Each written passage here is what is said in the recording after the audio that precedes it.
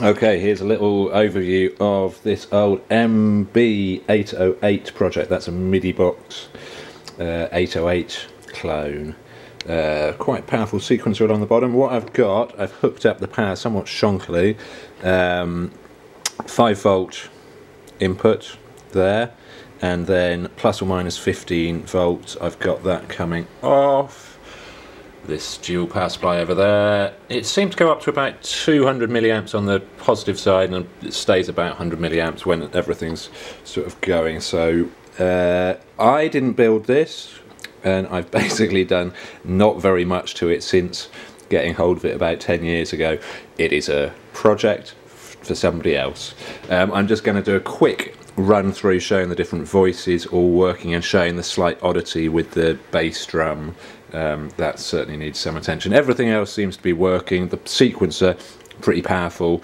It would be a lot easier if it was all boxed up, but I haven't got time for that, so let's clip that on the stand and press play. There's the bass drum.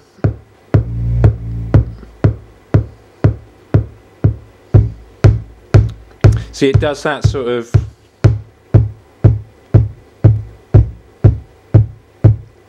sometimes seems to, yeah, I'm not sure quite what's up with that. Anyway, let's move along to the other. I'll keep that down.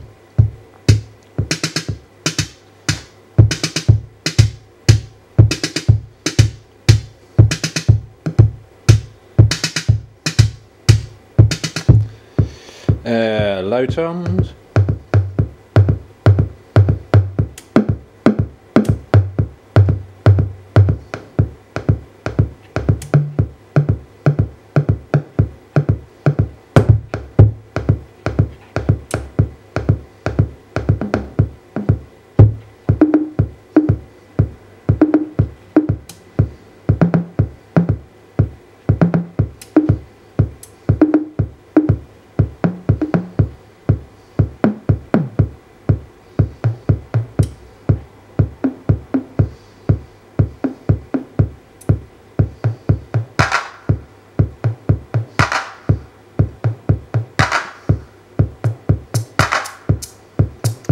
You'd select these by going along like that, it shows which, so rim shot.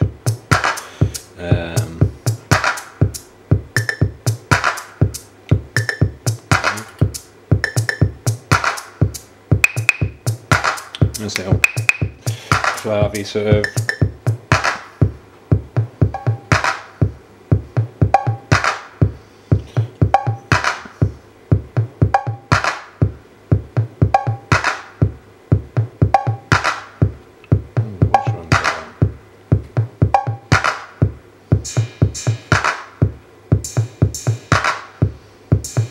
Symbol,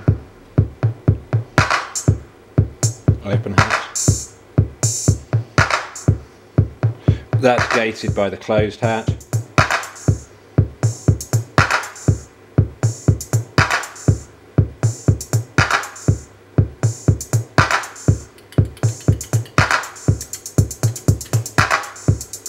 You have a couple of different patterns you can select. I haven't got anything programmed into though. I've never learned how the MidiBox sequencer works. I'll show pictures on the listing of the chip that's on the back under there.